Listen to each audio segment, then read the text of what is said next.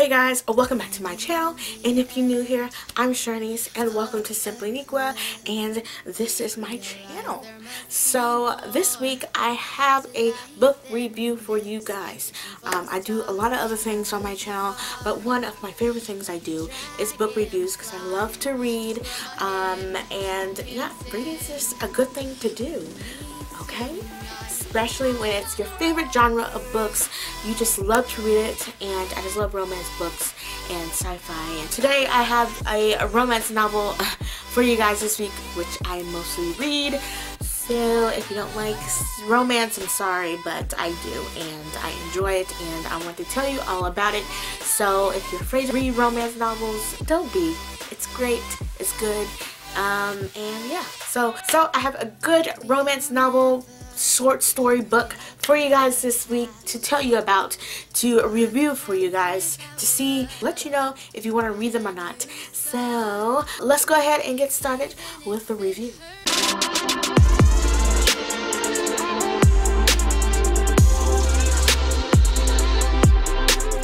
So, the book that I'm going to review for you guys is a short story novel, just like the one that I have requested to y'all to read for like Christmas, which I had that up above here, so you can check that if you want to. So it's just like short stories of many different authors. Each author put their own spin and their own story for a specific topic. So this book topic was Valentine's Day, because this book came out for Valentine's Day, and even though it's past Valentine's Day, you know, way past it, it's still good to read, because like if you just think of it, romance novels is like Valentine's Day 24/7.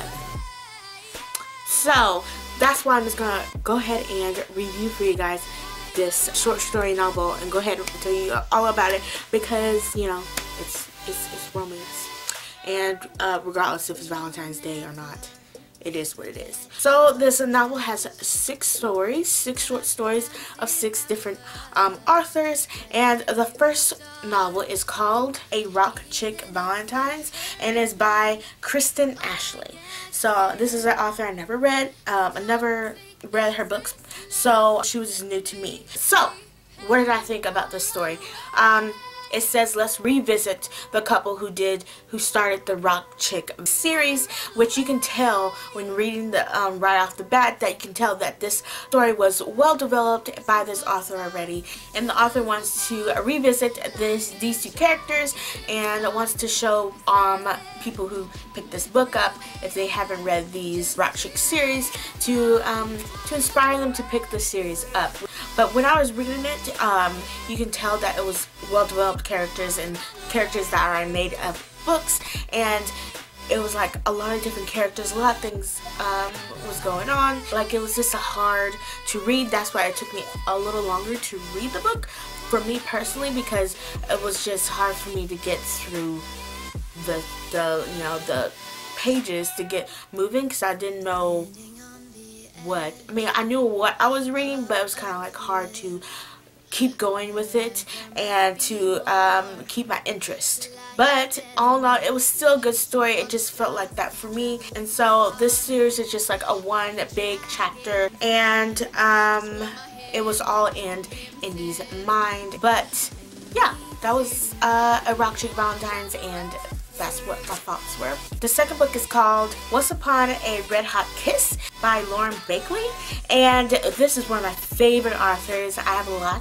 of favorite authors, and this is a author that I've read a lot of her books, so I'm excited to really like tell you guys about her. So this story was, the two main characters were Kirby and Macy, and I freaking love this story. So it was just a very loving story.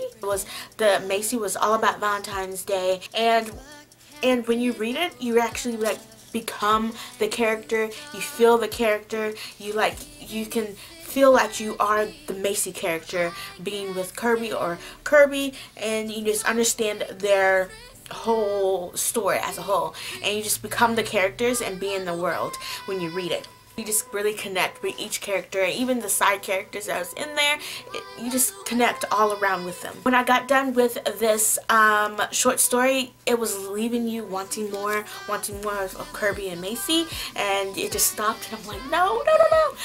But yeah, so it was like full book short story of Kirby and Macy. So it was 11 chapters and 11 quick chapters, and with an epilogue at the end. So you got a little ending of what their story is about. And like I said, you get left with wanting more. And there's like another book that deals with the 2 other characters that was in this, not in this little short story. Their names were Allie and Miller, and you just got left with wanting more of what their characters were. And at the end it said, if you want to know more about them, read Once Upon a Sure Thing. And of course I'm going to read that one. In this short story, it had 11 chapters, so we had a special treat of getting to be in the minds of Kirby and Macy. So there was different chapters in Kirby's mind and different chapters in Macy's mind, which is a treat. I love when authors do that for books. Like Macy in the book was so goo goo gaga for Valentine's Day and all about it, because she always had good luck on Valentine's Day. And then Kirby was the one that was like, you know, what a lot of people are who hate Valentine's Day. It was like, what's the purpose of Valentine's Day? And because he had like bad experiences on and on with Valentine's Day, so why celebrate it? So yeah, the story, which is all in all good. I would even tell you to get this book if it was just this story to read, because it was spectacular. So yes, I give this book, this little short story, a 100% greatness. The next one was called Seaside, Serenade. And it's by Melissa Foster, which is another author I haven't heard of before. So this book, this short story was the 2 characters were Brooke and Cree, and it was like in 3rd person, which I'm not too hot on, but surprisingly this 3rd person was more easy to read, more visually to read, but I couldn't really connect to the characters, couldn't really be the character, become the character, be in the world, because it was in 3rd person. It just felt like I was reading somebody else's thoughts of these 2 loving couple. So it just felt off to me. I don't like 3rd person. I like 1st person. I like to become the character and be in the story. So, but it was still good.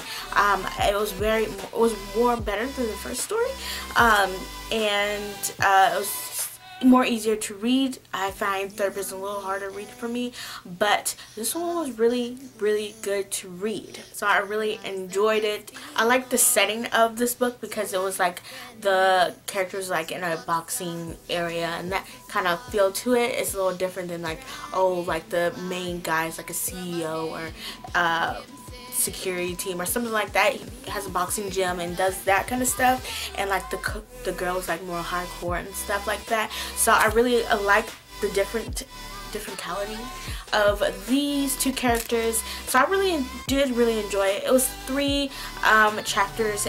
Okay, so the next book was called Shadows of You, and it's by J.Kenner. Oh my gosh! So J.Kenner is one of my favorite first author that I fell in love with after reading 50 Shades of Grey, and J.Kenner is the author of this book. So this one was part of the Psych series. This short story was only 3 chapters, and I just love like this like character and this development of story. This was more like, it wasn't just, it was happened on Valentine's Day, but it didn't have to do nothing with Valentine's Day, and it was more like heartbroken, like you yearn for these characters and you yearn for their situation. So this is one of the stories out of that I really felt the characters more, and felt her situation and felt her love for her partner and wanted to be with him.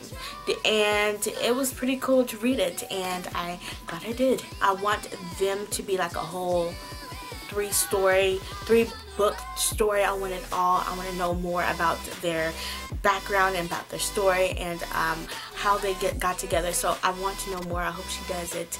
And this was really good. The next book of this short story is called Dirty Secret Valentine, and the author is by Paige, which is another freaking awesome author. I read a lot of her books as well.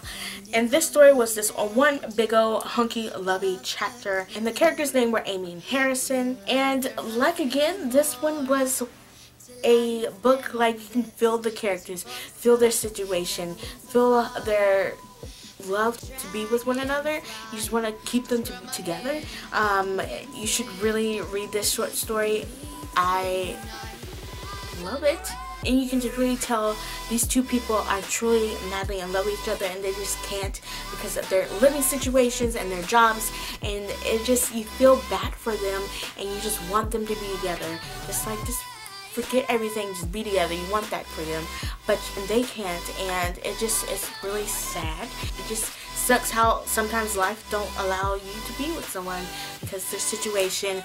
I feel for the characters so much. I just want the greatness for these characters. And last but not least, I have been saying this a lot, but this was another favorite author that I read her books from. As you would know, if you have seen my other book reviews, I have reviewed her books, and this is Kendall Ryan, and this short story was called Bedroom Experiment.